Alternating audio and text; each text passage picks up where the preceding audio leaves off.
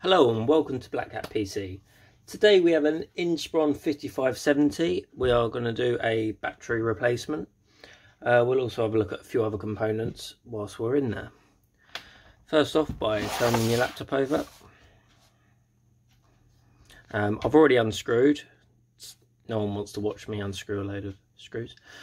You have 1, 2, 3, 4, 5, 6, 7, 8, 9 larger screws of around this size, and one smaller screw. Let's get that on camera. That goes just there. Make note of that when you take it apart. Then we'll turn the machine over, open it up, and we go around the edge, just lift it away from the base. Everything's mounted to the palm rest in this particular machine.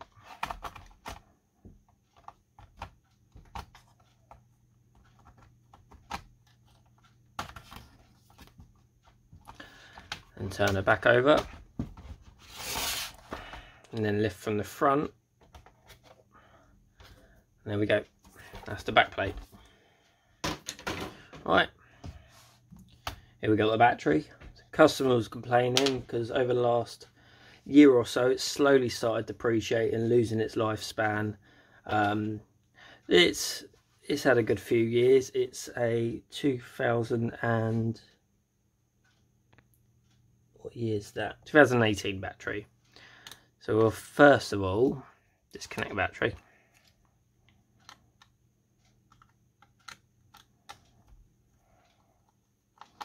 Then we'll take the, what should be 4 screws, but I can see there one's missing. This has probably been opened before.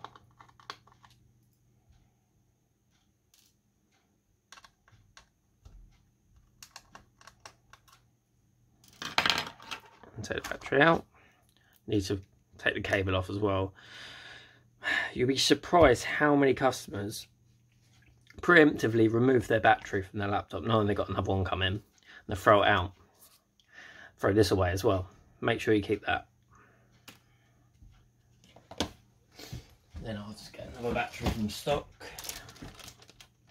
There we go.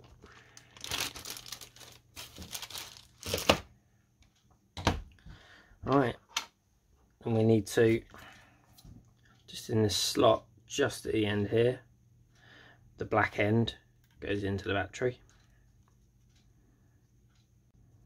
Then we pop it back in place, and there we go. Connectors back in.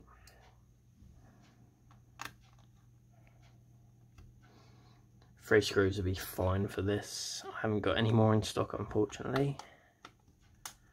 Otherwise I would replace the extra one there.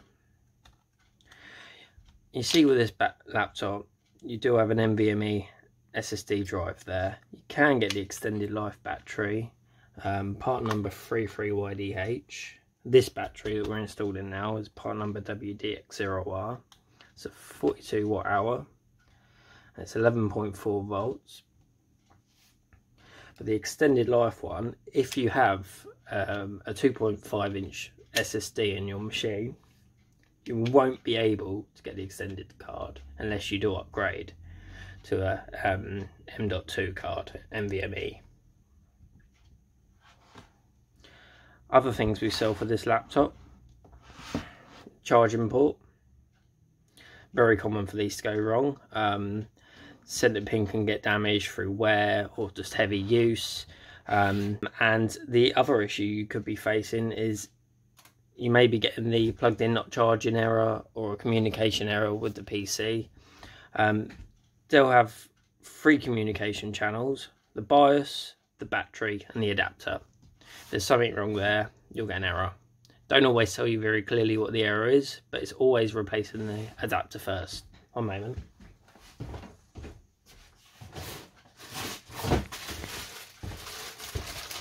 Should visually inspect your adapter. Here's a new one. This is part number MGJN9. We also have this on our website. It's a 65 watt. What normally gets damaged is the centre pin just in here. Probably not going to get it on camera because it's very fine. Oh yeah, you can see it slightly. Check the cable, make sure there's no kinks. They normally happen around this end or here, just here. Obviously make sure this is plugged in. You could also check the fuse in the plug if it's not a moulded plug. Whilst we're in the machine, I'll actually show you how to replace the DC port.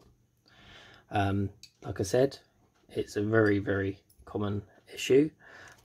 Disconnect your battery.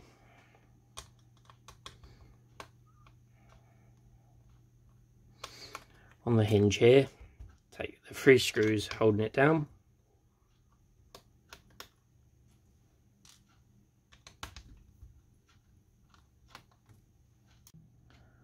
Then lift the bracket.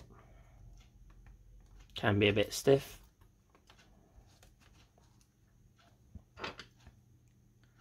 Then we unscrew the tiny little screw just next to the port. Then this cable, just route it under the LAN card there. And there we go. We have these on the website.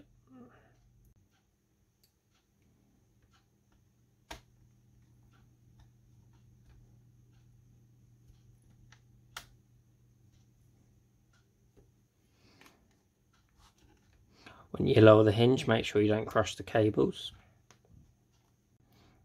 Then replace the 3 screws.